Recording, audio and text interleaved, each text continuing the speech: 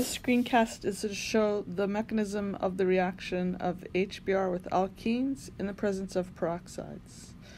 I'm starting with the peroxide because that's where the reaction really starts. So when the peroxide is exposed to light or heat, it doesn't take much heat, the oxygen-oxygen bond breaks homolytically to give us two radicals.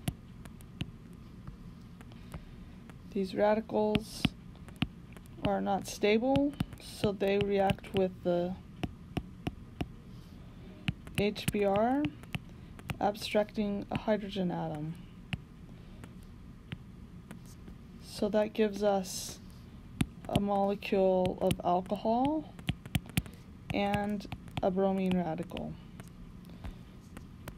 The bromine radical finally will react with our alkene.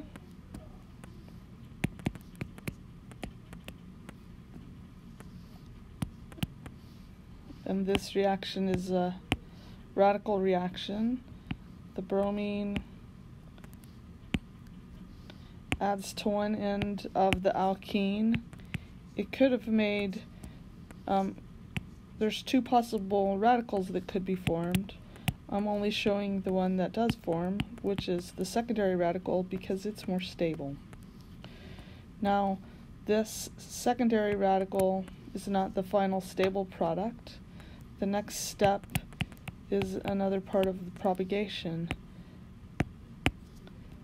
The carbon radical will abstract a hydrogen atom from HBr to give us the final neutral organic product, neutral and stable organic product, and another bromine radical.